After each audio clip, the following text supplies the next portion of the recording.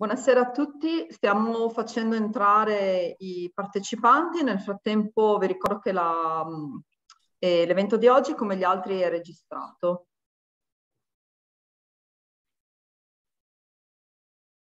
Ok.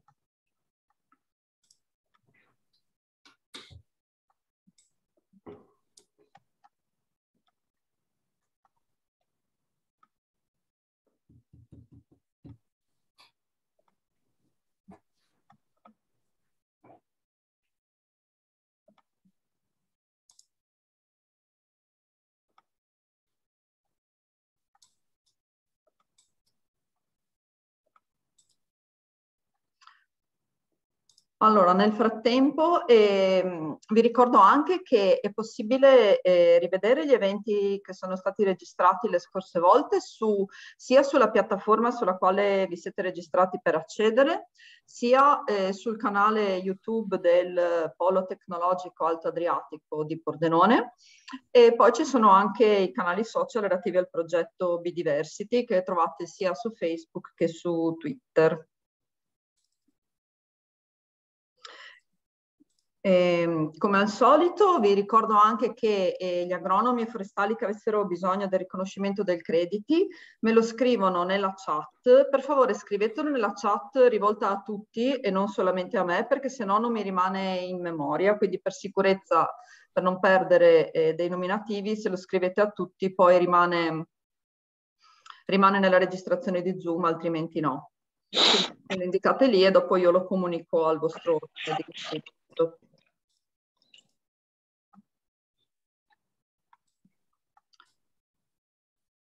Benissimo, allora io adesso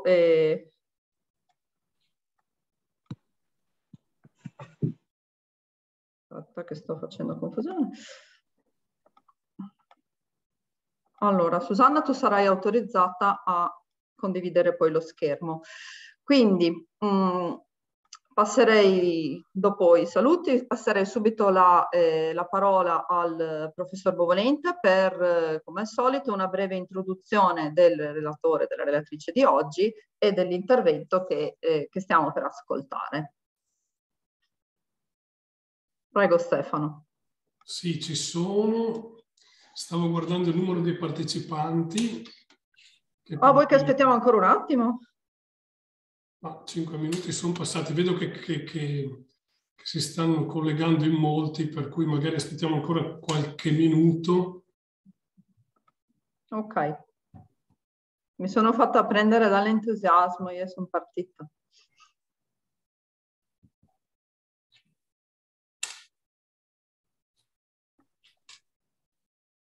Beh, intanto che si scrivono... Allora, nel frattempo io vedo alcuni messaggi. Allora, c'è qualcuno che chiede le slides. Allora, le slides che sono disponibili sono già state caricate sulla piattaforma. Nel caso in cui le slide non sono disponibili, non ci sono neanche sulla piattaforma. Quindi tutti i materiali che è possibile vedere sono attualmente caricati sulla piattaforma. Le slide dei primi interventi, ad esempio, sono presenti. Dovete un attimino entrare all'interno dei dettagli dell'evento che state cercando, perché quando entrate nell'archivio per prima cosa vedete la registrazione video, poi invece dovete entrare nei dettagli per riuscire a accedere agli altri documenti. Vabbè, intanto aspettiamo che qualcun altro si iscriva, posso cominciare a dire qualcosa. Intanto saluto tutti, grazie di essere, siamo una trentina, di essere intervenuti a questo che è di fatto l'8º incontro programmato di questa serie di 11 incontri che ruotano intorno al tema della biodiversità e della gestione dei siti ad alto valore naturale. Nei primi incontri abbiamo toccato temi generali e direi interessanti, come il rapporto tra natura e biodiversità. Il dottor Zanchetta, parlandoci dei siti Natura 2000, ha messo in evidenza, ha fatto dei distinguo in questo senso, così come i pro e i contro di una gestione agro-zootecnica chiamiamola estensiva o low input o altrimenti, insomma, rispettosa un po' delle fragilità di questi ambienti. Ancora abbiamo parlato di servizi ecosistemici forniti o potenzialmente fornibili dagli agroecosistemi, ma anche con il professor Ramanzini di servizi legati all'attività agricola all'interno degli ecosistemi.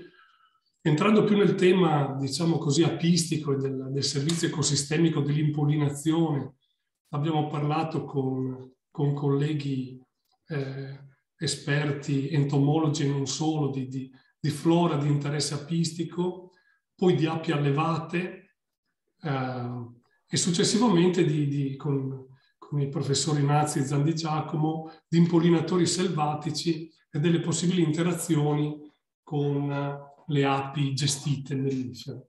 Oggi ci caliamo un po' di più nelle realtà regionali e precisamente dei siti Natura 2000, Greto del Tagliamento e Carso, Triestino e Goriziano, e per una descrizione di questi siti e per una valutazione di limiti e potenzialità di questi territori in rapporto alle attività antropiche legate alla biodiversità abbiamo coinvolto la dottoressa Susanna Loszach, che è dottore agronomo, o non so se siamo passati al dottoressa agronoma, impegnata nell'ambito di sistemi di qualità e certificazione agroalimentare da molti anni, ma anche e parallelamente in progetti di studio e di sviluppo prevalentemente in area montana, ma non solo, con particolare riferimento proprio ai temi della biodiversità, però declinata in campo animale zootecnico. La dottoressa Loszach ha avuto in passato molte collaborazioni con l'Università di Udine ed è coinvolta direttamente anche in questo progetto, quindi la ringraziamo per la sua disponibilità e quindi le cedo senz'altro la parola. Prego. Buonasera a tutti. Sono, come anticipato, sono un dottore agronomo, sono laureata in si sente? Sì. Sono laureata in scienze della produzione animale e sin dall'inizio, dopo laureata, ho cominciato a sviluppare questa doppia personalità, se vogliamo, professionale naturalmente. Scusa se ti interrompo, o anche Antonella, non lo so, non è caricata nessuna presentazione, neanche una slide iniziale possibile? Eccoci qua. Scusatemi. Arrivata? Sì, perfetto, grazie. Dicevo, dedicandomi alla certificazione agroalimentare da un lato, ed in particolare all'ambito delle denominazioni di origine protetta, lavorando per un organismo di controllo e di certificazione con sede in territorio regionale, e dall'altro lato dedicandomi invece a dei progetti di ricerca e di sviluppo di più o meno ampio respiro, con comune denominatore il contesto montano e come oggetto la valorizzazione della filiera corta, del tessuto di imprese medio-piccole operanti in territorio montano, fino ad arrivare anche a livello di dettaglio a dedicarmi alle razze in via di estinzione delle specie domestiche allevate in Friuli Venezia Giulia. Attualmente mi occupo di sistema di certificazione biologico e dall'altro lato di recupero e ripristino di terreni incolti in applicazione della legge regionale 10 del 2010. Ecco, il mio cognome svela la mia etnia, quindi provengo dal profondo cividalese, dalle valli del Napisone. E per etnia vi premetto che sono poco loquace e piuttosto sintetica, quindi se mi permettete cercherò di utilizzare questo tempo, questa grande quantità di tempo che mi è data stasera per iniziando da una premessa che vuole semplicemente offrire una diversa chiave di lettura di un paio delle tematiche che appunto vengono affrontate in questo ciclo di incontri, ovvero e in particolar modo della biodiversità.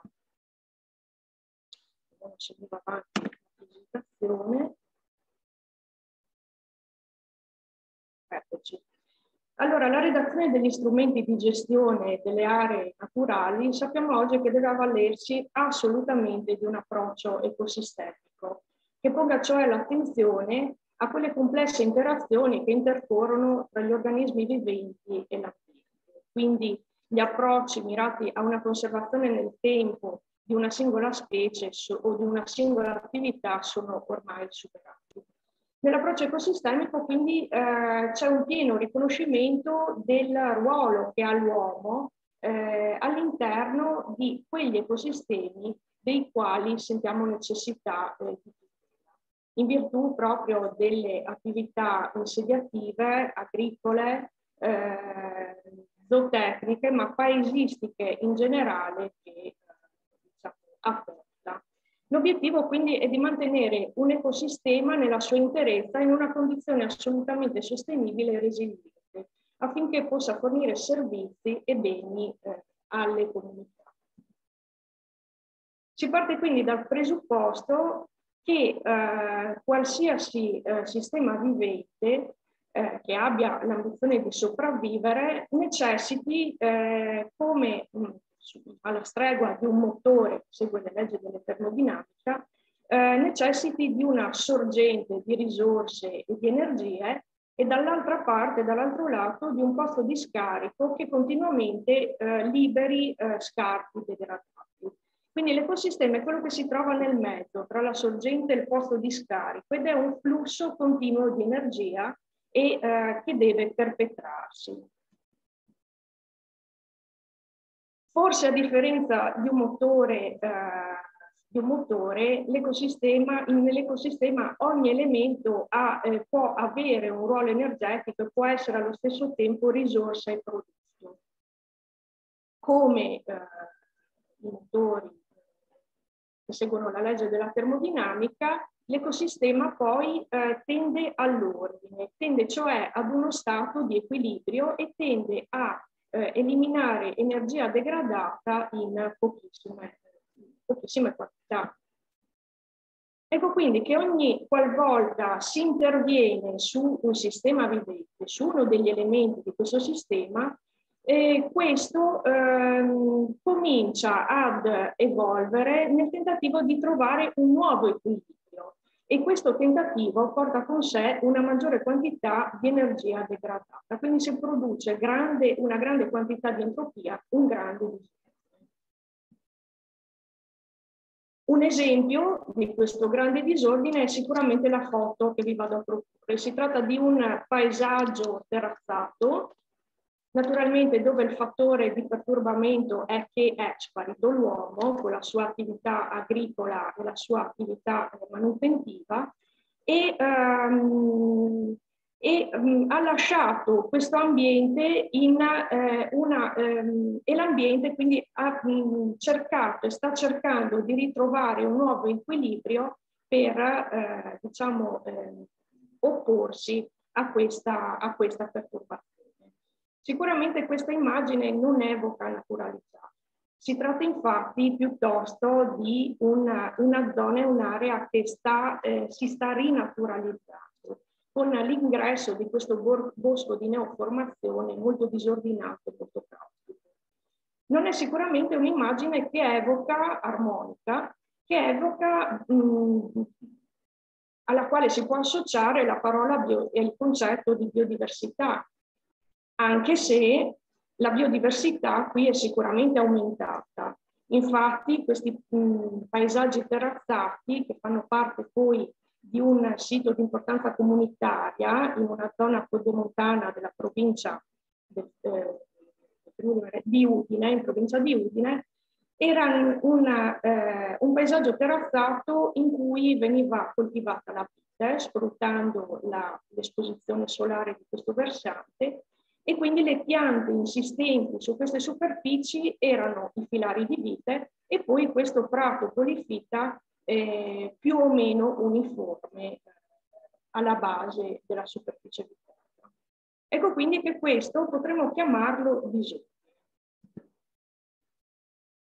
In un ecosistema, quindi, mi permetto di dire, va tutelato innanzitutto l'equilibrio, quindi gli strumenti di gestione dovrebbero poter garantire, prima ancora della conservazione della biodiversità, il mantenimento dell'equilibrio di quei molteplici fattori che caratterizzano l'ecosistema oggetto di tutela. E gli strumenti di gestione dovrebbero far proprio un approccio sì ecosistemico, ma anche un approccio dinamico, proprio nell'affrontare questi cambiamenti di equilibrio che possono verificarsi all'interno dell'ecosistema che vogliamo tutelare in funzione di alterazioni interne ed esterne che quasi sempre sfuggono al nostro occhio. Ecco quindi che la rete Natura 2000 in qualche modo diciamo risponde, è quello strumento legislativo che meglio risponde a questa necessità di tutelare equilibrio e tutelare biodiversità. E infatti coniuga le misure di conservazione della biodiversità a iniziative di sviluppo socio-economico e culturale. E il regolamento dal canto suo UE 1305 del 2013 sul sostegno allo sviluppo rurale fa proprio questo concetto e si pone come priorità proprio la promozione degli ecosistemi agricoli e forestali considerati di alta valenza naturalistica, con particolare riguardo alla salvaguardia, il ripristino e il miglioramento della biodiversità nei siti Natura 2000.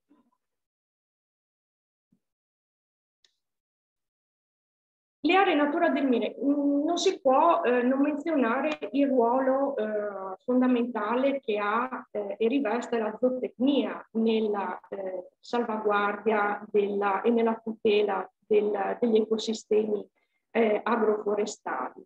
Per molti habitat, infatti, l'allevamento estensivo e il pascolamento diretto delle specie domestiche forse è l'unico strumento che può garantire un adeguato livello di biodiversità vegetale. E questo è il caso, lo vedremo dopo, della landa carsica, che è una superficie poco meccanizzabile e dove quindi il pascolamento diretto e l'allevamento estensivo sono gli unici strumenti che ne consentono il perpetrarsi. E l'allevamento estensivo naturalmente attraverso la dispersione dei semi delle foraggere pascolate, la ridistribuzione dei nutrimenti e il contenimento delle aree boscate può raggiungere gli obiettivi che ci si prefigge. Ecco quindi che il coinvolgimento degli zootecnici in un progetto di diversity che ha per protagonisti sicuramente gli impollinatori, ha lo scopo proprio di come dire, approfondire le conoscenze circa le ricadute del pascolamento, circa le ricadute dell'allevamento estensivo sul mantenimento della biodiversità. E infatti un pascolamento razionale gestito, quindi non un pascolamento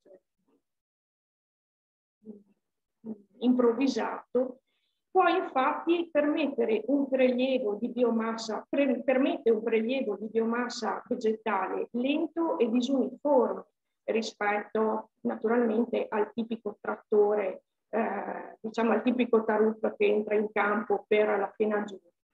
E può concedere spazio può concedere lo spazio e il tempo necessario perché avvengano luogo e si concludano anche altri cicli biologici legati al contesto floristico.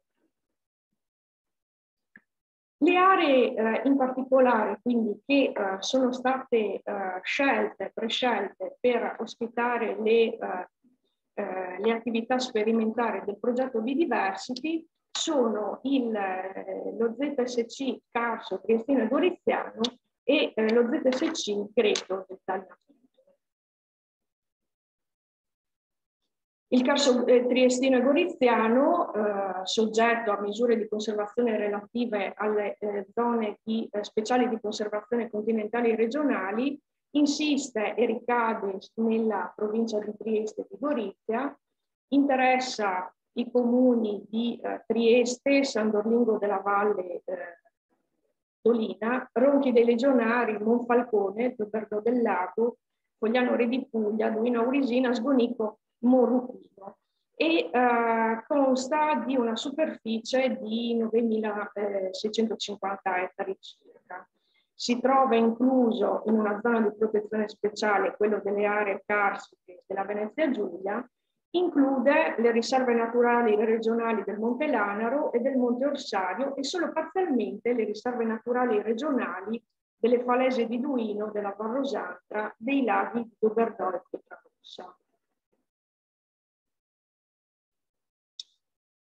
Si tratta sicuramente di una zona che potremmo accostare alla tipologia collinare, anche se è piuttosto complessa in realtà, ed è caratterizzata dalla presenza di numerosi habitat meritevoli di tutela e di conservazione, a volte anche molto diversi tra di loro.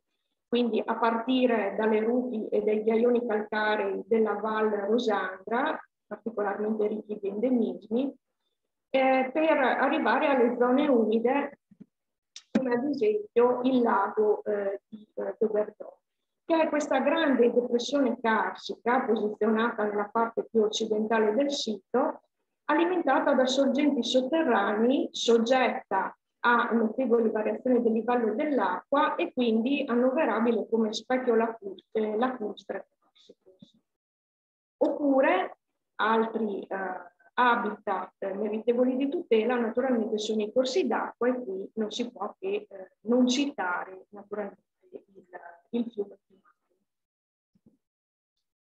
Tra i numerosi habitat, naturalmente l'attenzione, viste le finalità del progetto, si è concentrata invece sugli habitat comunque seminaturali, e in particolare sulla landa carsica e sui prati permanenti da spazio, che vede, come dicevamo prima, nell'agricoltura, ma soprattutto nella zootecnia di tipo estensivo, lo strumento di conservazione più efficace. E la torta che vi propongo, questa tortina, vuole dare rappresentazione dell'utilizzazione del suolo nei comuni interessati dal sito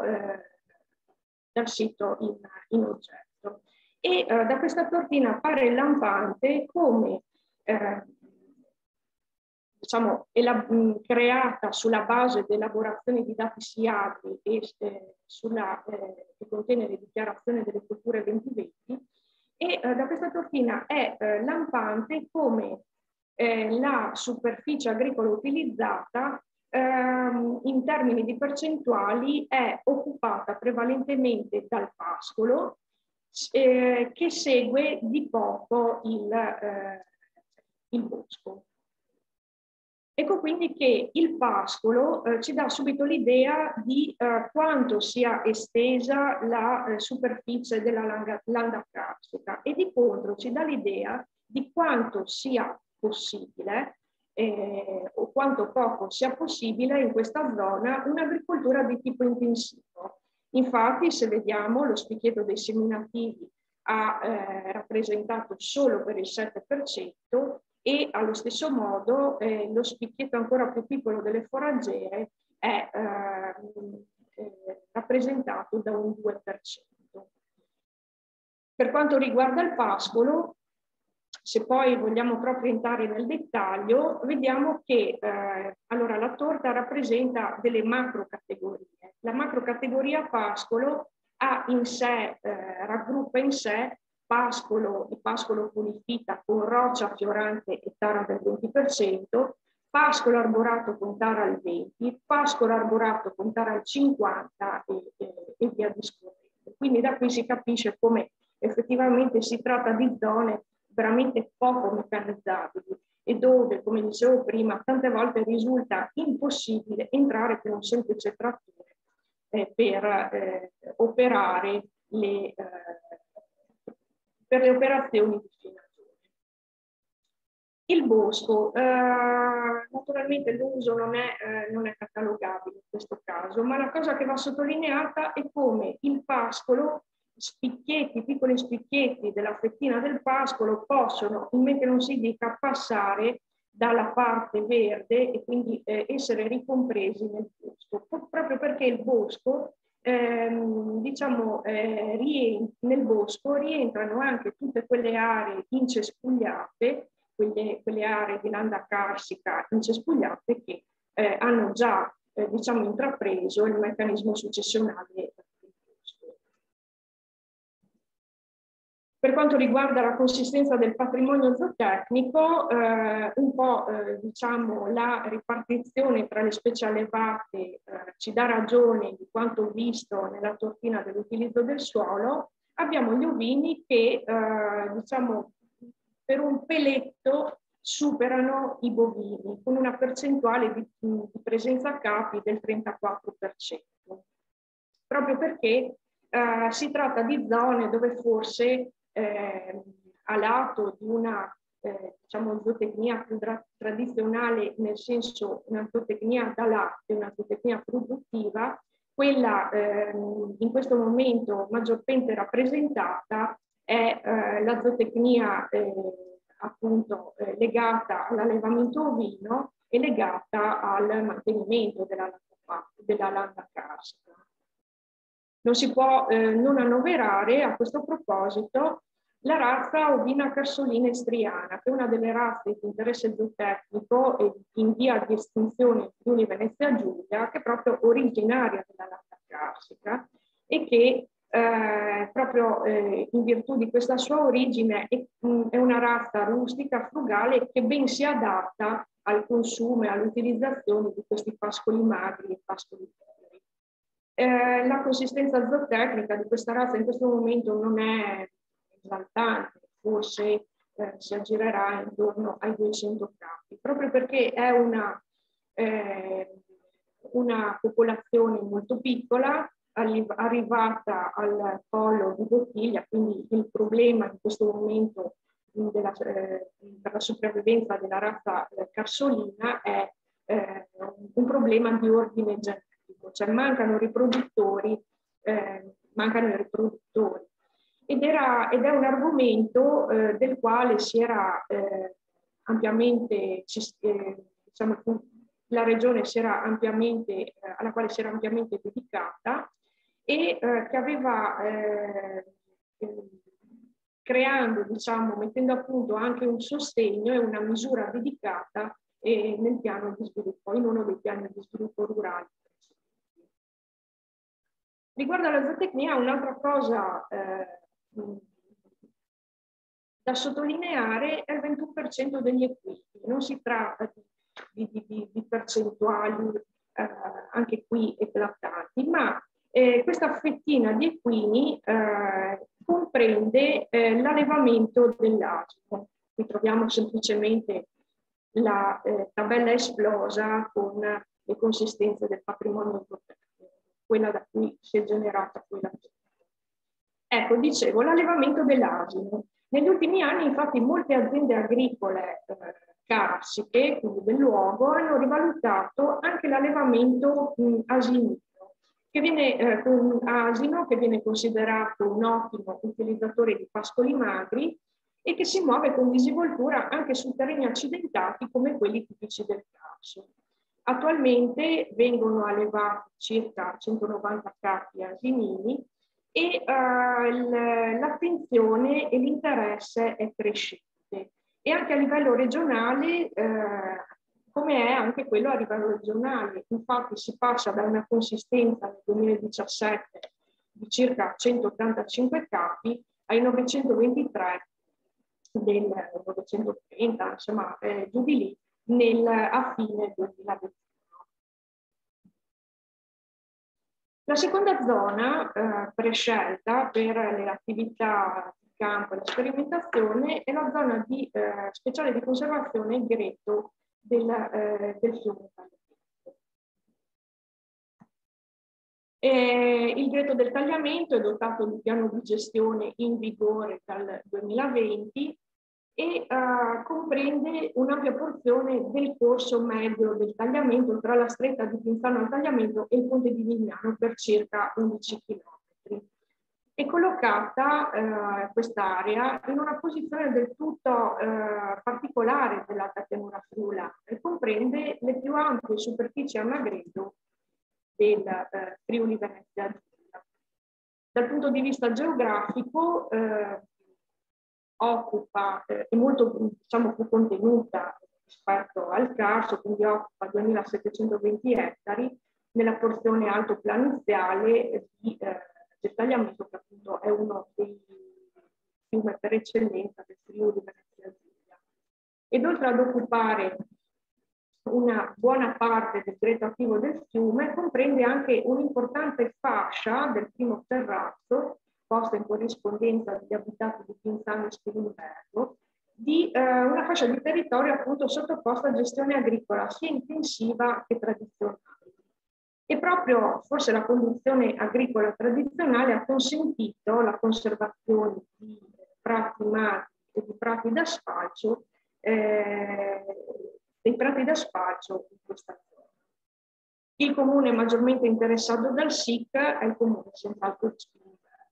Seguono quello di Susanna Loszach, Tagliamento, Vignato e in percentuali molto inferiori Ragosia e San Davide. Dando un'occhiata all'utilizzazione del suolo nei comuni interessati e quindi facendo un piccolo raffronto con la Tortina del Carso, basta subito all'occhio come la situazione qui è molto diversa. E quindi la maggior parte della superficie agricola utilizzata intorno al Greto del Tagliamento è occupata dai seminativi. Dei seminativi, mentre le due fettine di prato permanente pascolo con il 5% e il 2% sono veramente esigue e all'interno di queste due macro categorie naturalmente si inseriscono anche i prati madri e i prati da spalcio citati. Ad una situazione del genere, naturalmente, non può che corrispondere una consistenza del patrimonio zootecnico che è, diciamo, fortemente, come dire, fortemente, cioè una situazione del patrimonio zootecnico che vede i bovini come la specie domestica di allevamento più rappresentata all'interno di questa zona e naturalmente espressione di un'agricoltura e di una zootecnia intensiva. Mentre ovini, caprini ed equini, diciamo, le percentuali per queste specie sono veramente ridotte. Anche se qui in realtà la consistenza del patrimonio zootecnico riguarda tutto ciò che è registrato in Friuli Venezia Giulia, ma naturalmente ha un'importanza abbastanza, cioè è importante tutta l'attività di transumanza dei greggi che arrivano diciamo da zone limitrofe, ma comunque da altre regioni. Questa è la consistenza del patrimonio zootecnico, sempre la tabella esplosa rispetto alla Tortina.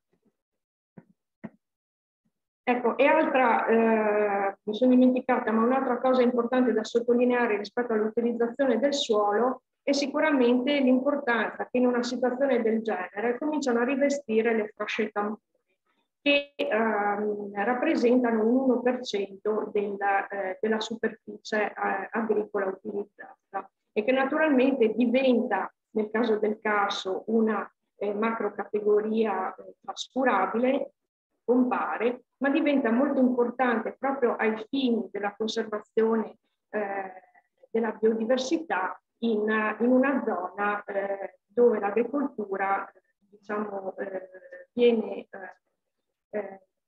portata avanti in termini di intensività.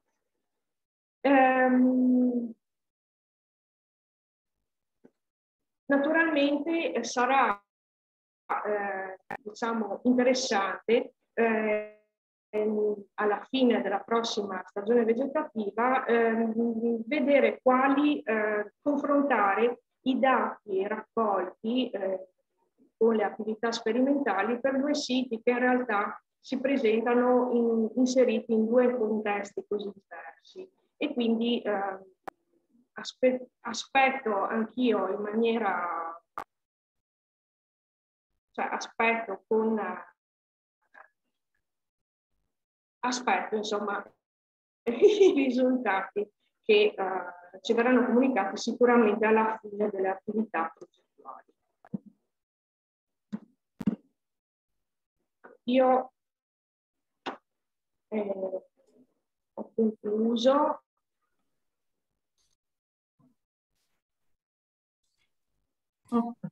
Eccoci.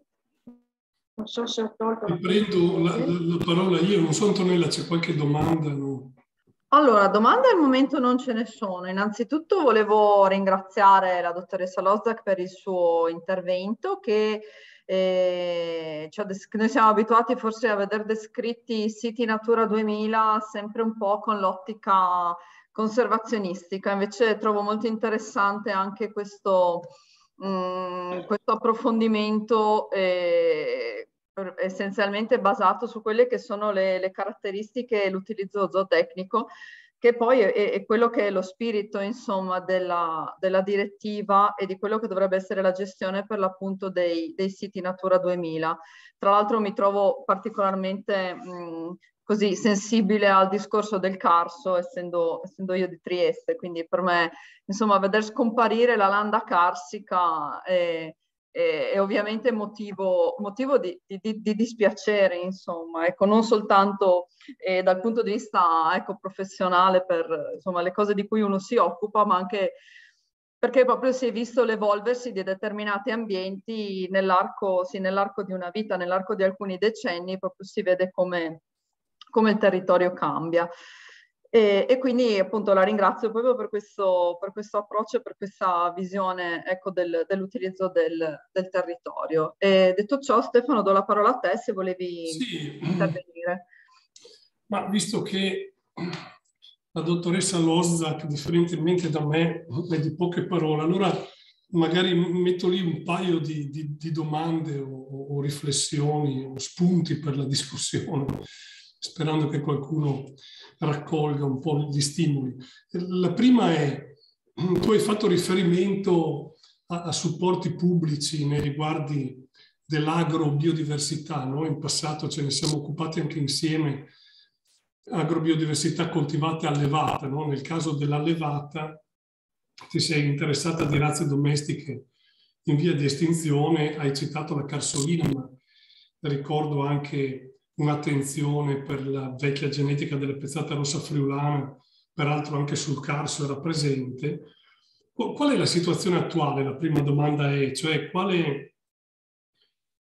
si è mantenuto un certo interesse rispetto, diciamo, ricordo che gli esiti di un nostro interessamento sono stati l'istituzione della sezione allevatori custodi in ambito associazione allevatori regionale.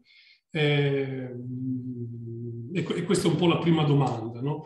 La seconda è, visto che qua vedo che sono collegati alcuni produttori, agricoltori, o li abbiamo definiti imprenditori agroambientali, no? A me piace definirli così. Beh, sicuramente i costi di produzione e anche lo sforzo che devono lo sforzo che devono mettere in campo questi produttori, visti i vincoli ambientali, la distanza dai servizi, eccetera, eccetera. Quindi costi di produzione. Abbiamo visto nelle puntate precedenti che i costi di produzione possono essere sostenuti o dal consumatore, sia esso turista piuttosto che consumatore di prodotti, o dal contribuente, no? Allora, diciamo, mi collego alla prima domanda. Il contribuente, diciamo, si palesa attraverso i pagamenti agroambientali. Ecco, pensi che ci sia un margine di miglioramento per aumentare, che ne so, l'appeal o il valore aggiunto dei prodotti, per far valere questi sforzi virtuosi che hanno i produttori nei confronti dell'ambiente, quindi in ultima analisi della biodiversità?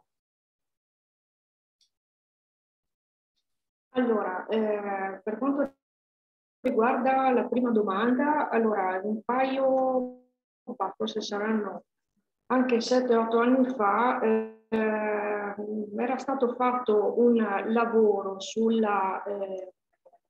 razze in via di estinzione, quindi per quanto riguarda le razze ovine in particolare sull'alpagotta, la istriana, carsolina e la plesana, molto, molto meticoloso. Quindi oltre ad essere ad essere istituita una sezione degli allevatori custodi presso l'Associazione Allevatori del Friuli Venezia Giulia, erano state, un progetto collettivo aveva raccolto tutte le istanze degli allevatori iscritti alla sezione e quindi c'erano i presupposti per lavorare in una direzione che potesse in qualche modo portare queste razze in via di estinzione ad uscire da questo collo di bottiglia all'interno del quale si erano infilate, proprio perché, come dicevo prima, il problema principale da risolvere, che rimane da risolvere, è un problema di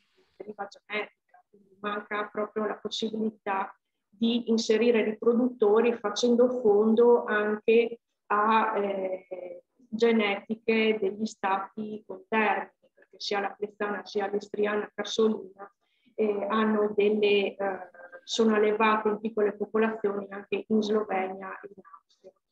Poi per varie motivazioni tutto si è arenato, quindi siamo rimasti sempre lì. Siamo rimasti al punto in cui questo grosso scoglio dell'introduzione di riproduttori deve ancora essere,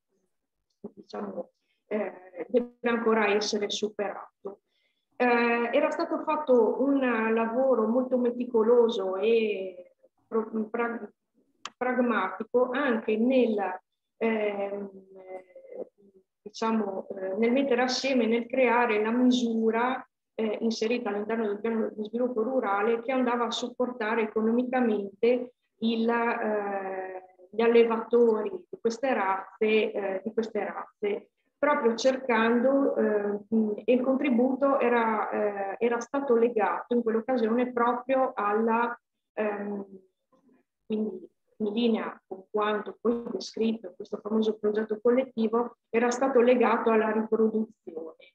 Quindi veniva premiato chi in qualche modo faceva aumentare la sua popolazione aziendale. Poi naturalmente sempre tutto si è arenato, tutto si è congelato e sarebbe in questo momento il caso anche di, che ne so, monitorare la situazione e vedere insomma cosa ci presenta lo stato dell'arte, quindi come queste per citare solo le razze ovine, ecco, ma come le popolazioni si sono evolute e come si sono evoluti i contesti aziendali all'interno dei quali sono allevate. Sì, insomma, prima che tu risponda alla seconda domanda, ricordo che una delle proposte che avevamo fatto a seguito di quel progetto lì era quello di creare un centro per l'allevamento dei riproduttori, diciamo un po' sulla falsariga di quello che è stato fatto in Veneto a Vigliago, che è un centro genetico che in qualche modo supporta le razze ovine venete, allevando i riproduttori e quindi diciamo garantendo anche un certo contrasto alla consanguinità. Vabbè, però insomma poi qui le cose non sono andate avanti. Se c'è qualcuno in regione che ci ascolta potrebbe riprendere. Per la parte vegetale vedo che è stato fatto un po' di più. Vabbè, no, poi mi fermo. No? C'era la seconda domanda su come i produttori potrebbero insomma, far valere i loro sforzi anche a livello di valore dei prodotti, no? Sempre con quel progetto avevamo depositato quel marchio degli allevatori custodi. Devo dire la verità che è un po' di anni che non me ne occupo, quindi volevo capire se avevi qualche informazione più recente della mia. No, quindi informazioni recenti non ne ho. La creazione del marchio voleva appunto sicuramente andare incontro anche alla valorizzazione dei prodotti derivati dagli allevamenti, dalle attività di allevamento. Ecco, forse per la valorizzazione dei prodotti quello che oggi in queste zone, quello che oggi sarebbe necessario e che un po' riprende anche quello che è stato fatto tutto sommato nella sezione degli allevatori custodi è diciamo, il mettersi in rete, quindi il cercare di spalmare i costi di produzione non su più aziende che si trovino ad operare in un contesto, che siano contermini e si trovino ad operare in uno stesso contesto. Quindi le famose reti di impresa che comunque mi sembra ce ne siano e che soprattutto, ma solo perché magari conosco meglio, ce ne siano molte e molto dinamiche, molto attive proprio nella zona del Carso triestino goriziano.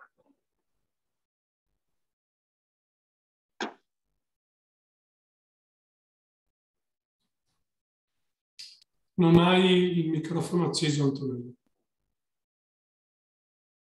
Scusate, era solo per dare la parola a Fabian che aveva la mano alzata.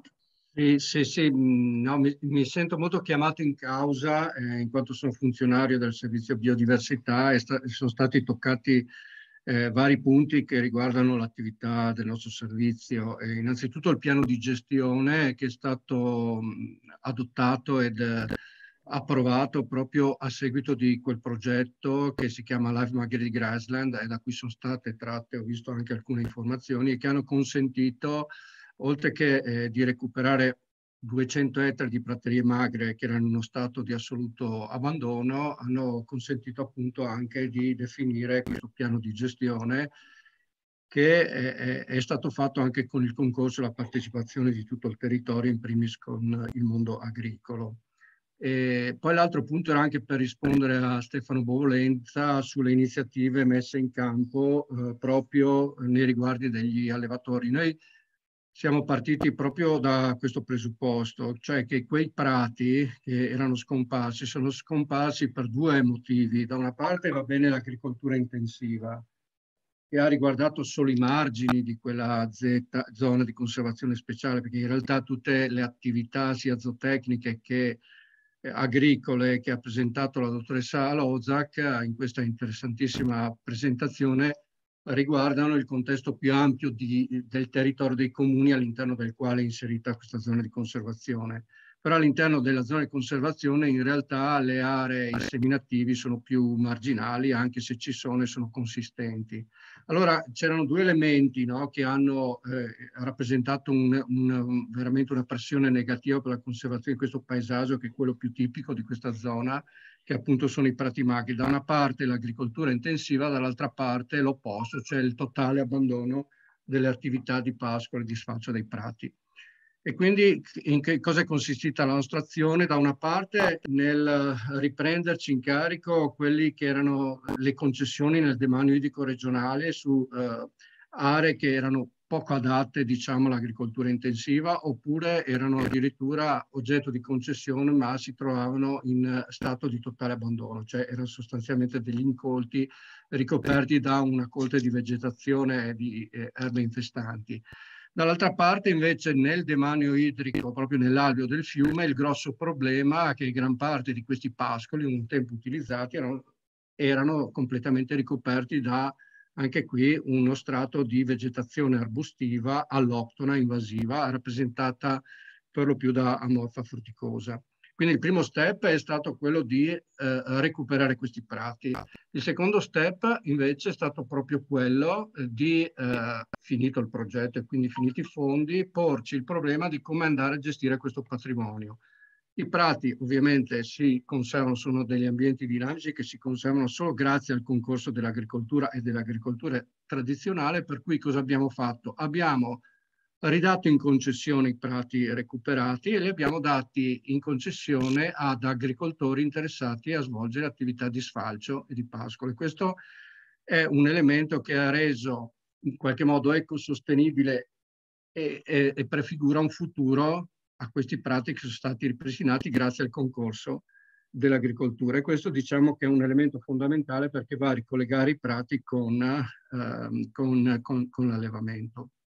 Ovviamente questi qua sono dei prati magri e solo un certo modello di allevamento può utilizzare questo tipo di foraggio, che è quello appunto di allevamenti estensivi oppure allevamenti ovini, caprini o anche equini.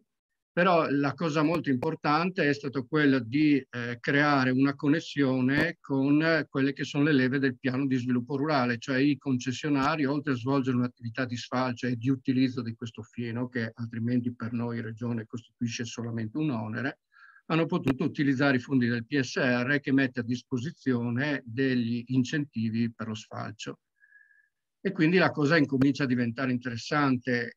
Da poco la novità è di riconoscere a fianco a un premio per, diciamo, l'incentivo allo sfalcio, riconoscere anche un'indennità rispetto ai vincoli che sono posti, perché questi sono prati che ovviamente hanno una serie di vincoli legati al fatto che non si possono utilizzare in maniera intensiva, non si possono concimare, eccetera, eccetera, e quindi si affianca all'incentivo anche il premio legato all'indennità Natura 2000. E con questo si rende anche appetibile da parte degli agricoltori l'interesse allo sfalcio, che diventa da una parte utilizzo del fieno, dall'altra parte una vera attività, diciamo, di servizio, perché è connessa alla manutenzione dei prati, che certamente per l'ente pubblico è molto più onerosa che se non rispetto a quanto non avviene per gli agricoltori, perché diciamo, loro sono più attrezzati e utilizzando comunque i premi del PSR possono fare lo stesso servizio, svolgere lo stesso servizio in maniera più efficiente e anche utilizzare il fieno in maniera circolare come risorsa. L'ultimo step riguarda questo progetto di cui ho accennato la scorsa volta, che è Life Polyaction, che intende proprio creare una vera e propria filiera legato al fieno dei prati stabili. E quindi la nostra intenzione è di creare una filiera principale che è quella del latte fieno, o meglio, il latte dei prati stabili, in modo tale da appunto creare un valore aggiunto al latte, al formaggio che viene prodotto con questo fieno, mettendo in evidenza che questo fieno è un fieno diverso da tutti gli altri, è un prodotto che proviene da aree naturali protette, che anche se restituisce poco in termini quantitativi e produttivi può restituire qualcosa in termini qualitativi, perché avvicina e allinea l'alimentazione del bestiame a quella che era un'alimentazione più tradizionale, quindi è un modello diverso rispetto a quello dell'allevamento intensivo, e quindi diciamo, mette in campo anche altri temi che sono l'ecosostenibilità e l'attenzione al benessere animale. Ed infine anche rendere consapevole il consumatore che acquistando quel latte, quel prodotto, in realtà offre un contributo anche al mantenimento dei prati. Queste sono le nostre intenzioni. Questa è la filiera principale. Attorno a questa filiera principale dovrebbero ruotare altre filiere collaterali, che sono il miele dei prati e anche la raccolta del fiorume, cioè la possibilità di sfruttare questi prati, che sono innanzitutto delle riserve biogenetiche, per produrre fiorume e quindi raccogliere seme per andare a arricchire altri prati, e quindi consentire al concessionario, all'agricoltore, anche proprietario, di vendere questo seme come prodotto secondario dei prati. Questa è un'azione che noi intendiamo mettere in campo. Ha attirato molto l'attenzione della Commissione europea, tanto che l'ha resa una delle, diciamo, delle azioni centrali all'interno di questo progetto. Naturalmente siamo all'inizio e speriamo veramente di poter tradurre queste nostre intenzioni in qualcosa di concreto, con l'ausilio di tutti, di tutto il territorio, degli allevatori, perché qui bisogna fare un lavoro di rete e certamente credo che un ruolo centrale lo potrebbe svolgere sicuramente anche l'Università di Udine, mettendo in campo le proprie competenze. No, grazie, dottor Fabian. Sì, qua sfondi una porta aperta, nel senso che io altrove magari, ma mi occupo da molti anni di questo argomento, cioè, non lo so, io mi occupo più di bovini, ma in questi giorni la pubblicità sulla fontina è pressante, no? Beh, chi ha avuto un po' di coraggio nello scrivere i disciplinari di produzione dei prodotti a marchio, e non penso solo a DOP, GPS, TG, ma anche i marchi locali, voglio dire, quando c'è questo coraggio nel medio, nel breve, ma nel medio termine paga, perché consente un'informazione seria nei riguardi del consumatore. Voglio dire, chi compra la fontina compra la razza valdostana, perché nel disciplinare c'è scritto che tutto il latte prodotto deve derivare dalla valdostana. Allora proviamo a guardare quanto produce la valdostana e quanto produce una frisona. La valdostana produce da 35 a 40 quintali di latte in una lattazione. La frisona ha superato i 100, adesso col sistema 4 siamo a 105 di media. Anche la stessa pezzata rossa, che è una duplice attitudine, quindi più rustica, più frugale, più resistente alle malattie, però all'inizio del Novecento produceva 25 quintali, la media oggi è 70. Ora è chiaro che il miglioramento genetico, stanzialità, destagionalizzazione dei parti, così giocano a sfavore di quell'utilizzo che dicevi, no? E quello è un po' il problema.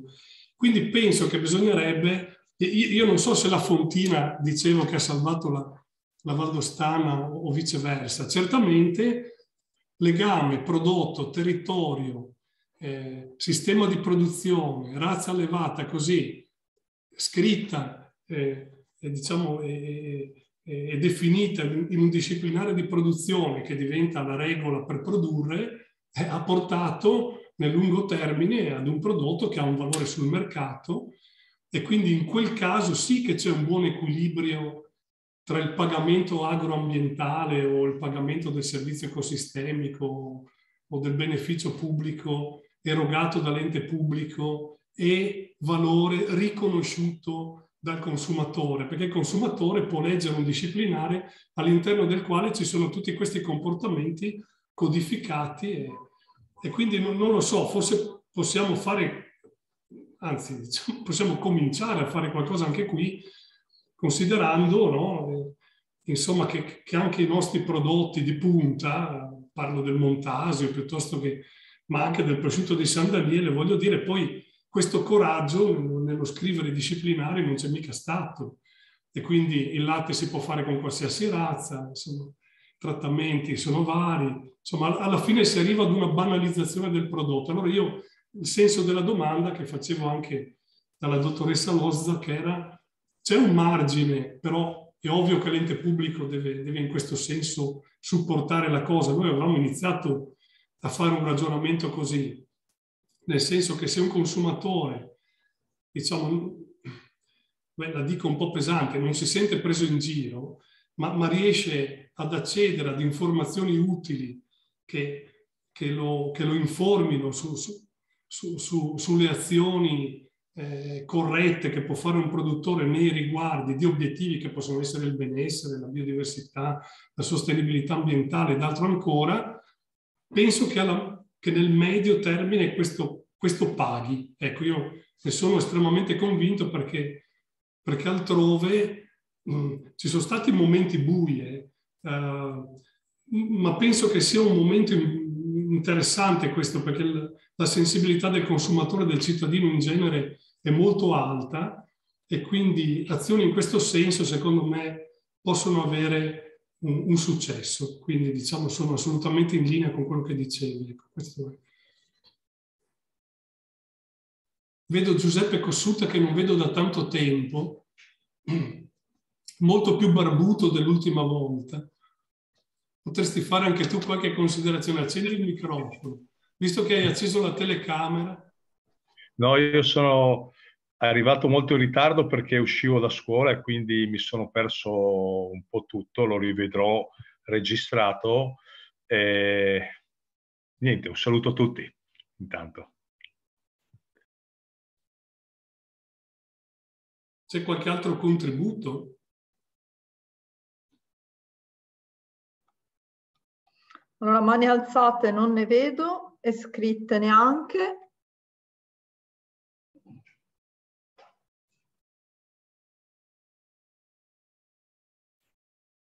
Comunque, Stefano, devo dire che questo percorso che hai organizzato di seminari, innanzitutto veramente si sta svolgendo secondo una sua logica che apprezzo veramente moltissimo e fa venire un sacco di idee. Fa venire un sacco di idee per progettualità, ed è quella la cosa secondo me positiva, perché sono tutti argomenti che ci mostrano come alla fine le possibili soluzioni gestionali sono assolutamente multidisciplinari, perché ogni volta ci viene dato un tassello in più, giusto? E solo con un approccio multidisciplinare si può pensare di arrivare a delle soluzioni che siano efficaci e condivise. Sì, sono d'accordo. Va bene, quindi siamo riusciti questa volta a contenere il tutto in un'ora. Se non ci sono altre considerazioni, domande.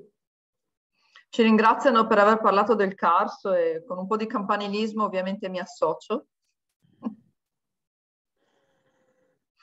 Allora, Matteo Paladini ci domanda in chat come fa il turista a pagare questa biodiversità? Questo è il grande, non so, io ho cominciato a lavorare, allora diciamo, sappiate che l'università non ha fondi propri, no? Per cui diciamo sviluppa le proprie ricerche quando c'è un committente che paga, ecco, voglio dire. No, ma era questa biodiversità. Ma era una premessa per dire il perché ho lavorato poco qui, però diciamo a fine anni '80, quando ho cominciato a lavorare in montagna, ma più in Trentino che da altre parti, già lì cominciavano per dire come fa il turista a pagare questa. Lì si diceva, ma chi paga i costi? Allora c'erano subito chi gestiva i progetti per conto della provincia diceva, beh, ci sono 3 possibilità, no? Il biglietto, cioè vado a vedere il parco e faccio pagare l'entrata, oppure diciamo il cittadino che consuma, che cosa consuma? Prodotti turistici, prodotti locali, insomma tutti i servizi del territorio sui quali si può creare un valore legato al territorio che li eroga. Ricordo che il puzzone di Moena si chiamava Sprez Saori una volta, no? Poi hanno cambiato nome. Io dicevo, ma come fate a far pagare così tanto un prodotto che si chiama pure puzzone? No? Mi sembrava una cosa... Beh, mi hanno detto, intanto è un prodotto che si differenzia dagli altri, e poi noi non vendiamo il formaggio, ma vendiamo l'emozione dell'acquisto di questo prodotto sotto le pale di San Martino. No? Questa volta mi sembravano un po' dei pazzi, però effettivamente c'è come dire, il valore legato agli attributi esteriori di un prodotto. No? E un altro, e la terza via è quello di farlo pagare al contribuente. Come?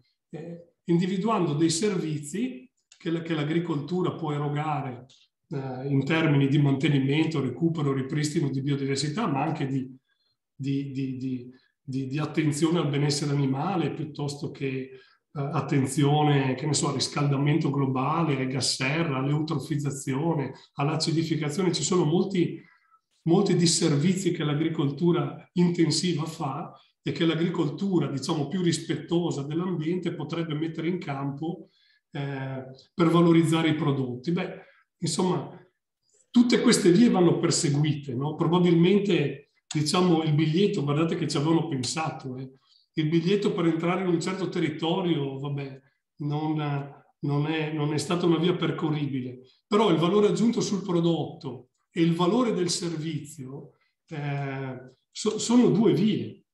Il problema è che molti servizi non hanno un mercato e sono difficilmente quantificabili. Insomma, gli economisti ci stanno lavorando, ma quanto vale un paesaggio?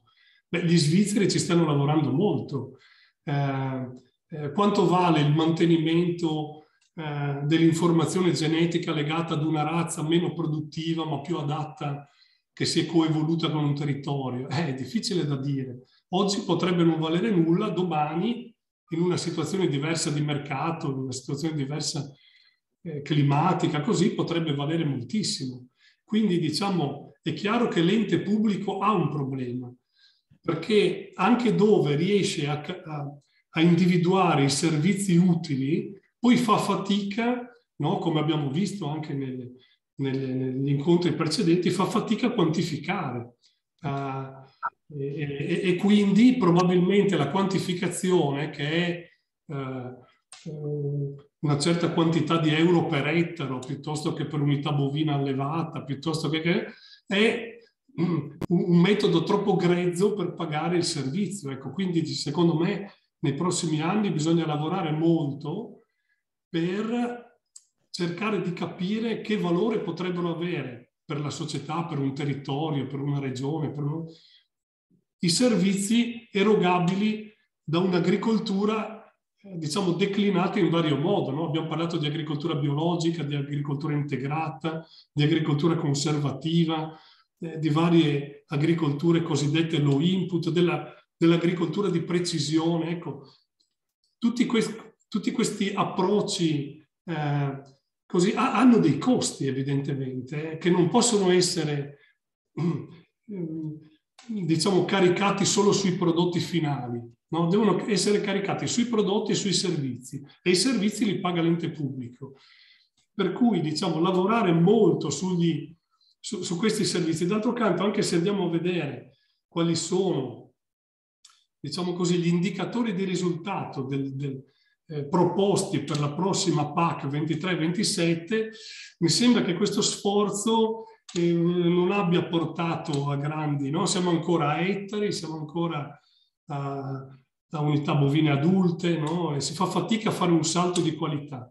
Io avevo fatto questa domanda al dottor Zanchetta, dicevo, ma perché gli enti pubblici non sfruttano i liberi professionisti per fare delle valutazioni di merito, no? Che ne so io, dinamiche di vegetazione. Appunto la dottoressa Loszach diceva prima, non paghiamo la mera detenzione dell'animale minacciato da erosione genetica, no?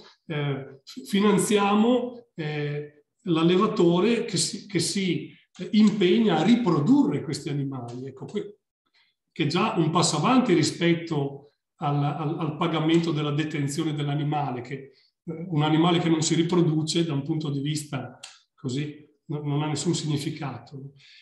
E quindi ecco, e potrei andare avanti. Ecco, quindi diciamo che secondo me nel prossimo, insomma, si apre un grande spazio di lavoro per trovare indicatori utili per misurare le scelte di azioni mirate al raggiungimento di tutti questi obiettivi. È una cosa importantissima secondo me. Insomma, ci sono lavori importanti così, però poi l'applicabilità è sempre difficile. Insomma, no? Chi lavora in regione sa che il terrore dell'ente pubblico è trovarsi davanti a un magistrato, ovvero si apre un bando, c'è un ricorso, si ferma tutto il finanziamento e quindi di fronte ad un magistrato è molto meglio dire no, io ho misurato col satellite gli ettari, piuttosto che entrare, piuttosto che avere a che fare con indicatori che non sono così semplici, no? da misurare o servizi da quantificare. Insomma, non so se mi sono spiegato, però questo è un campo molto importante dove dobbiamo impegnarci sicuramente. Ecco, prego, scusa, non avevo visto la mano, dottor. Prego Marco, prego. Valecici, non è difficilissimo, grazie. Mi mette sempre in difficoltà.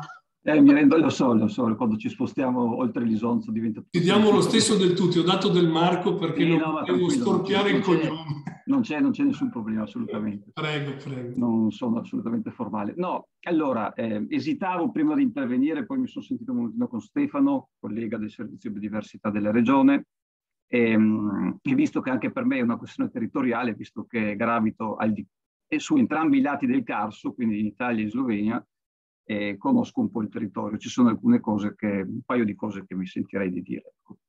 Uno, avendo parlato anche a suo tempo, tutto sommato anche a tempi recenti, con i pochi allevatori che hanno la carsolina, nei vari anni in cui lavoro sul territorio, ho sempre saltato fuori che alla fine sì, la conservano perché c'è un legame col territorio, ma come produttività con quell'animale lì, con quella razza lì non se ne fa molto.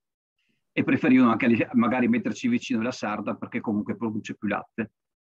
Ora, sappiamo, in particolare la landa carsica, l'Agmaina, è un territorio che è povero, però questo è quello che abbiamo e la diversità è quella che c'è su e ha una sua valenza, ma direi affettiva, paesaggistica, ma la gente viveva comunque a suo tempo con quel territorio lì. Io nel paese della Slovenia in cui vivo, a pochi chilometri da Trieste, il mio vicino di casa, contadino da sempre, mi disse: ma una volta qui non c'era tutto questo bosco, praticamente si tirava fuori l'erba da qualunque punto possibile.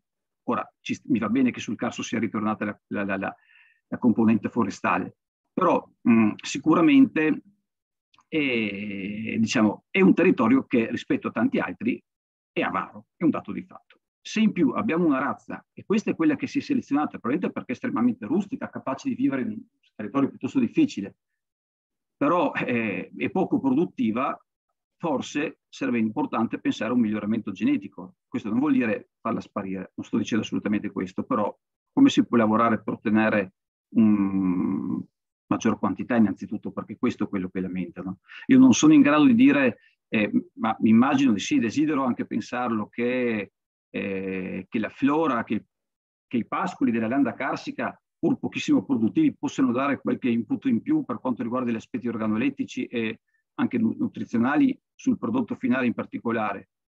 Non so, mi verrebbe da pensare a un'operazione che possa in qualche maniera avvicinarsi su una situazione molto più desolata, con un formaggio che costa tantissimo, quel formaggio dell'isola di Pago in Dalmazia, è un formaggio che praticamente cresce, che è prodotto da pecore che mangiano praticamente in una situazione semidesertica quasi, è un formaggio che deriva da una vegetazione che è investita dalla bora, ha una sua particolare salinità ed è un formaggio che viene venduto a prezzi anche alti localmente nell'isola di Pago.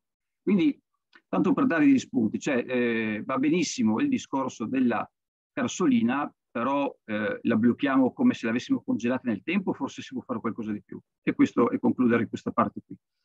L'altra cosa che vorrei dire è in particolare per il Carso, come per tutte le situazioni, diciamo, quelle che si definivano una volta situazioni marginali, per cui praticamente venivano abbandonate, è una cosa che mi avete già sentito dire anche nelle volte precedenti.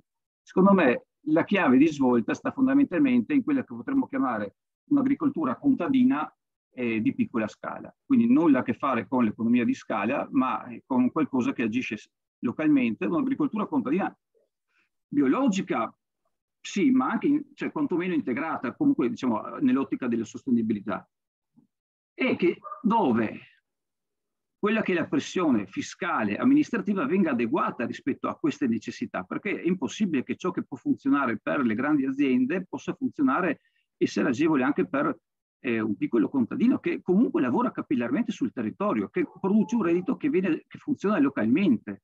Quindi, certo, non inciderà forse diversamente dal punto di vista economico per quanto riguarda i grandi numeri, però è presente e fa qualcosa, è un mercato di prossimità che ha il suo valore e questo sicuramente ha un senso molto importante anche dal punto di vista alla fine turistico, no? Perché anche questo ci sta.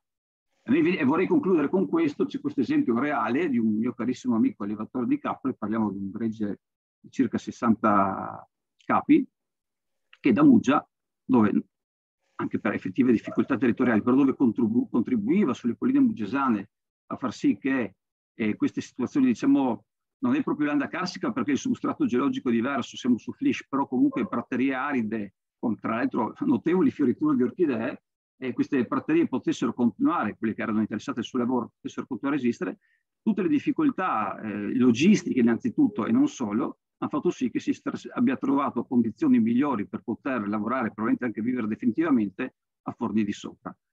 E questo la dice tutta. Se noi perdiamo le risorse che abbiamo sul territorio di persone che hanno enormi volontà, e posso garantirvi che questa persona si è sacrificata tantissimo, e facciamo sì che si sposti completamente da un'altra parte, sì, la vedo dura, soprattutto su un territorio come quello del Triestino, riuscire a parlare di un'agricoltura che possa incidere.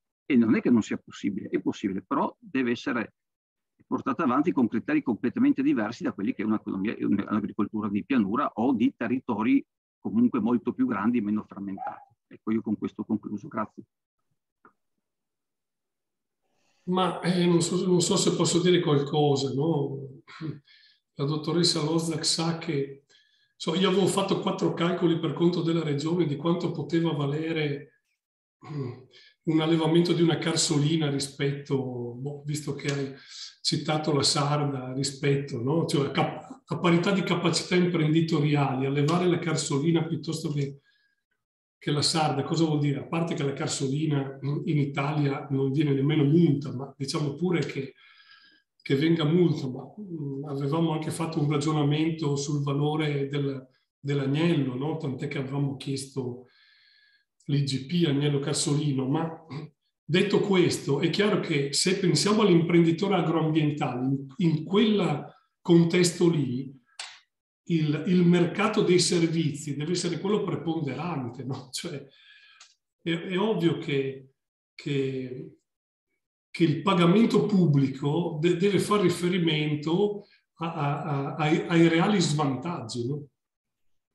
Quindi, diciamo, se i pagamenti agroambientali fossero, diciamo, in qualche modo legati al livello di svantaggio, ovvero alla qualità e alla quantità dei servizi che quegli agricoltori danno alla collettività, allora se effettivamente quello fosse anche un mercato, quindi mi leggo a quello che dicevo prima, bisogna dargli un valore. Quindi ritorno, no? Io avevo detto alla regione paghiamo 400 euro a uba, un uba per gli ovini vuol dire 6,7 pecore, quindi 400 euro all'anno ogni 6,7 pecore allevate. Poi negli anni questa cosa è diminuita perché sembrava un'assurdità, no? Ma è del tutto evidente che se io ho l'interesse nel mantenimento di una razza che è vero che produce poco, però si è in qualche modo gli allevatori hanno più o meno consapevolmente selezionato questo animale perché è in grado di adattarsi ad un ambiente siccitoso, particolare, con dei foraggi molto grossolani, così secondo me è molto interessante, insomma, mantenerla al di là della produttività. In questo senso è ovvio che l'ente pubblico deve essere disposto a pagare il servizio molto di più di quanto non lo paghi ad un altro allevatore che a parità di capacità imprenditoriali alleva una razza più produttiva. Bisogna fare i conti, insomma, io non so, vedo che c'è anche Pasut qui che mi ascolta, ma è anni che stiamo cercando di ragionare su questo, no? Però probabilmente i nostri ragionamenti sono troppo complicati per essere tradotti praticamente. Però è chiaro che è così. Per cui facevo l'esempio che conosco del Trentino rispetto all'Alto Adige, no? L'Alto Adige paga i servizi sulla base del livello dello svantaggio, ok? Per cui non ha perso i versanti, per esempio, no? Chiunque vada, faccia la Val d'Adige, faccia Trentino e Alto Adige, capisce benissimo che in Trentino che avevano un approccio più italiano, fra virgolette, no? Di pagamento, sei in montagna e quindi ti pago a ettaro, si vede bene che negli anni, insomma, le attività tendono a concentrarsi dove ci sono i servizi, dove c'è la viabilità, no? E quindi, diciamo, c'è sempre questo problema, no? E quindi è chiaro che se io dovessi dire in poche parole, l'ente pubblico deve, e lo ripeto continuamente, individuare, ma qui siamo a un buon livello, anche se si potrebbe fare di più sul territorio, perché lo stesso servizio ecosistemico non può essere pagato o valutato allo stesso modo su tutto il territorio. Quindi abbiamo un territorio molto variegato, abbiamo i sistemi informativi territoriali. Possiamo fare delle valutazioni sui livelli di svantaggio, chiamateli come volete, dove ha più o meno senso pagare i servizi. Poi c'è il passaggio successivo che è quanto pago i servizi, poi bisogna essere disposti però a pagare adeguatamente gli sforzi degli agricoltori che, come dicevi, alla lunga costano molto meno della protezione civile piuttosto che dell'intervento diretto del pubblico. Insomma, non so se sono riuscito a rispondere. Poi sul miglioramento genetico della carsolina io non sarei così entusiasta di fare un miglioramento nel senso di aumentare le produzioni o le performance produttive di una razza così. Me la terrei così perché penso che una società più o meno ricca come la nostra possa permettersi di mantenere degli animali anche solo per una funzione ecologica. Non so se ho risposto. Io su questa cosa mi trovo sinceramente d'accordo con Stefano, anche ultimamente mi sono approcciata un po' anche alle pecore per un altro progetto che sto seguendo, e proprio quello del miglioramento genetico e delle razze allevate è uno degli annosi problemi che saltano fuori. Tra l'altro vedo nella chat mi permetto di saltare un commento, l'ultimo dice come si risolve il problema della lana. Anche qui direi che si apre un mondo che forse sicuramente non riusciamo a sviscerare tutto quanto oggi. Bello perché siamo partiti alla fine da un progetto sulle api e parliamo di lana di pecore, perché anche il problema della lana per chi è un attimino dentro nel discorso dell'allevamento ovino è un problema assolutamente significativo. Quindi adesso, se volete, vi do la parola.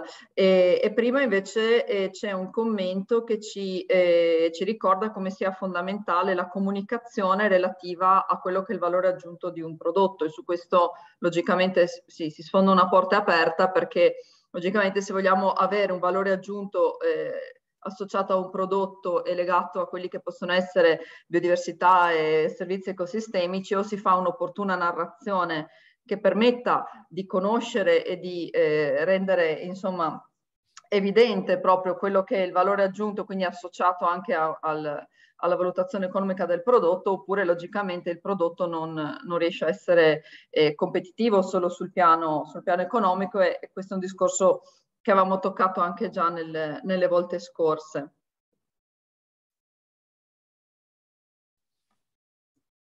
Sì, in parte una risposta può essere,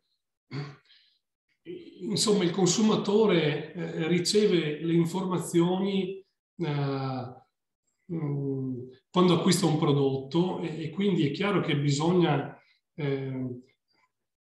fare, insomma, ci sono le etichette intelligenti, no? Adesso con questi 2 anni di isolamento dovuto al Covid, effettivamente molti consumatori si sono rivolti un po' alla rete, no? E vedo che, insomma, in molte situazioni che conosco, lì si è approfittato per dare più informazione al consumatore, no? È stato uno degli elementi positivi.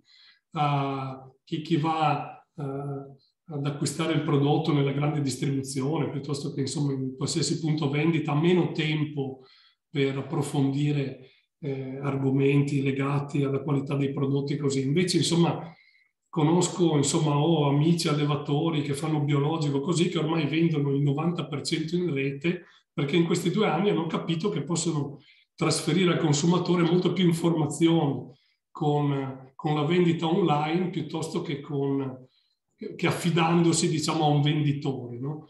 Per cui, diciamo, questi prodotti che hanno la necessità di incorporare, diciamo così, valori che non sono immediatamente percepibili o, insomma, fisicamente valutabili, o vengono venduti direttamente da chi è in grado di trasferire le informazioni, oppure, incredibilmente, saltando tutto, si va direttamente in rete perché, diciamo, c'è un mercato molto sensibile in questo senso. Ecco, questo è un altro elemento che voglio mettere lì, insomma, no? E poi, diciamo, c'è un problema che il friulano non è brillantissimo in questo senso, nel senso che io, non so, mi occupo di montagna, c'è una montagna dove, diciamo, lo storytelling è molto, molto utilizzato, è una montagna, la nostra, dove evidentemente c'è una certa difficoltà a trasferire le informazioni utili per dare valore ai prodotti, ecco, non so, per dirla così.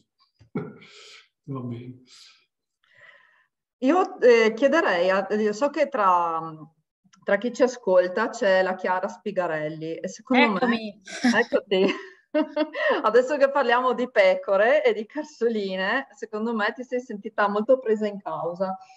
Sì, scusate, non riesco ad accendere il video, però allora, io sono un agronoma, diciamo, che più che altro, al di là delle carsoline, mi sento presa in causa sul discorso della lana.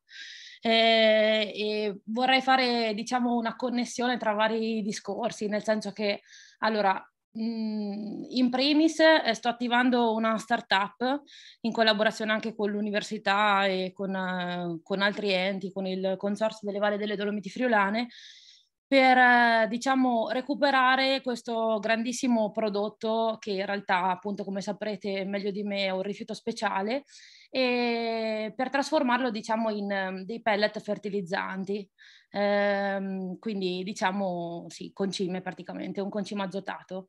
E quindi, ecco, cioè, in generale chiunque fosse interessato, diciamo, a, non so, fornire lana del Friuli Venezia Giulia, io sono disposta anche ad andare a tosare, appunto, il pecore, quindi non c'è problema.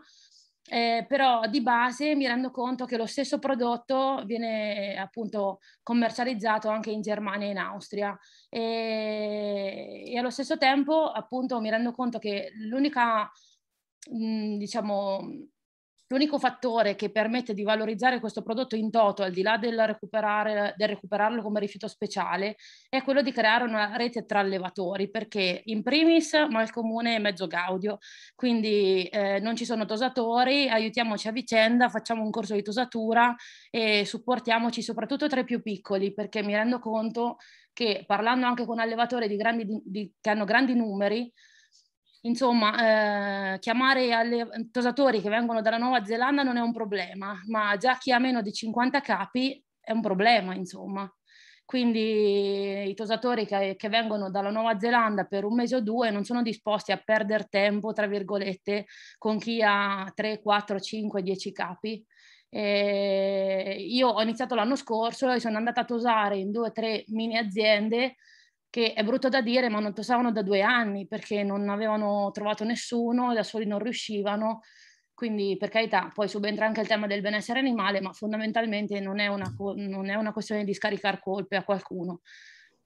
E quindi un po' questo e un po' il fatto di connettersi tra persone che lavorano sullo stesso tema, diciamo, anzi sulla stessa filiera, perché alla fine io posso essere anche un tosatore e lascio lì la lana, ma se io la recupero, la trasformo in pellet e poi la riporto dagli stessi allevatori che lo riutilizzano per il proprio orto, comunque creano, diciamo, un legame alla fine all'interno della stessa filiera, è anche un modo per valorizzare un prodotto del Friuli Venezia Giulia di razze che fondamentalmente non avrebbero lana per altri scopi, perché il problema è che non c'è un centro di lavaggio più vicino di Biella, permette anche insomma, sì, di perdere un po' tutto quello che sono gli utilizzi alternativi del prodotto, che possono essere pannelli isolanti, ma anche solo tappeti e altre cose del genere. Ecco, quindi io credo fortemente nel fatto che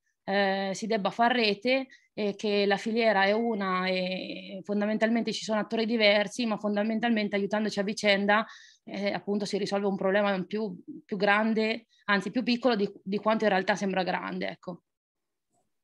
Sì, guarda, Chiara hai perfettamente ragione. Proprio quello che si è visto andando un po' ad analizzare le potenzialità anche della filiera della lana e quant'altro, cioè alla fine è una filiera che è assolutamente zoppa, perché ci sarebbe tantissima richiesta anche di materiale non di particolare pregio e qualità da parte soprattutto di artigiani di nicchia o anche di artisti che cercano e cercherebbero lana, anche lana grezza, lana per l'appunto non lana di grande qualità che può essere utilizzata a livello tessile, ma quindi con altre tipologie di caratteristiche, e fanno fatica a trovarla. Quindi è un paradosso questo, c'è tutta una fetta di settore produttivo tra l'artigianato e l'artistico che deve procurarsi la lana da fuori regione, e la lana regionale invece deve essere non si sa come smaltita. Quindi c'è proprio questo assurdo gap, no? Nel chiudere una filiera che potenzialmente ci sarebbe.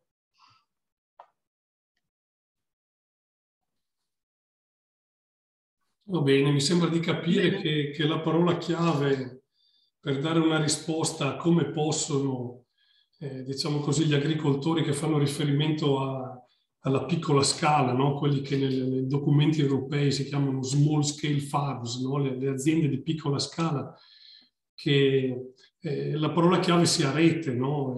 Purtroppo c'è una difficoltà per i piccoli a mettersi in rete. Probabilmente l'ente pubblico dovrebbe aiutare in questo senso, perché è forse l'unico modo per aumentare il peso specifico, insomma, o per meglio dirla, per avere migliore capacità contrattuale, o per porsi rispetto anche all'ente pubblico piuttosto che al consumatore. Ecco, so che sul Carso effettivamente un impegno in questo senso c'è, insomma, forse gli apicoltori che ci hanno seguito un po' anche in questo progetto lo diranno, insomma, sul Carso c'è una rete che funziona, insomma, no? Quindi vedo che almeno a quel livello, diciamo, le interlocuzioni con la regione sono importanti proprio perché è stata creata una rete e quindi anche le istanze arrivano all'ente pubblico organizzate, come sempre, insomma, no? Come sa chi lavora nell'ente pubblico. L'ente pubblico parla con produttori organizzati, no? Quantomeno associazioni anche temporanee, ma non parla col singolo agricoltore. Allora chi è piccolo ha sempre il problema di mettersi in rete per poter anche dialogare con chi è in grado poi, non solo col consumatore, no? Ma anche con l'ente pubblico, sia per valorizzare i prodotti, sia per, come dire, far presente qual è l'entità del servizio, è importante. Quindi parola chiave, rete. Inutile dire, per fare esempi di vicini, insomma, no? Che l'approccio cooperativo, consortile, così, in altri luoghi ha portato a grandi vantaggi, mentre qui in Friuli facciamo veramente fatica a metterci insieme. Ecco, questo probabilmente è un problema, perché se non ci si mette insieme non si riesce a valorizzare un prodotto, non si riesce a valorizzare nemmeno il servizio, c'è poco da fare. Non so se dico male, dottor Vale Ciccio. Ho detto bene. Detto bene, sì, hai detto bene. No, su questo discorso della rete sono assolutamente d'accordo al 100%. Non me lo metto in dubbio. Anzi, venga. C'è una certa... non so se usare la parola incapacità o difficoltà regionale declinata poi nei vari territori a creare situazioni di questo genere. Questo è un dato di fatto. È un dato di fatto. Sì. Un po' è questo, penso.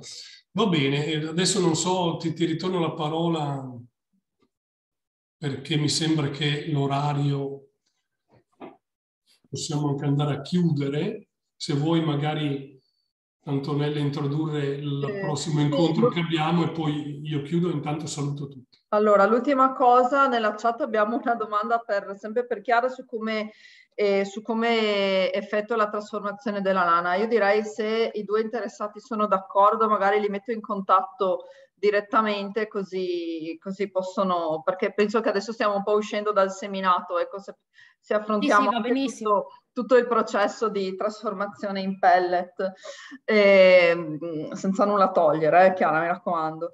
Allora, il prossimo intervento sarà questa volta di mercoledì, quindi mercoledì 30, e avremo l'intervento dal titolo "L'apicoltura nelle aree Natura 2000, un'opportunità concreta". Quindi andiamo sempre più nei casi pratici e nello specifico, con l'intervento di Marco De Colle, apicoltore e tecnico apistico, e Silvano Ferfoglia. Quindi la prossima volta torniamo più a bomba sulle api e sugli aspetti produttivi legati anche alle tipologie di ambiente.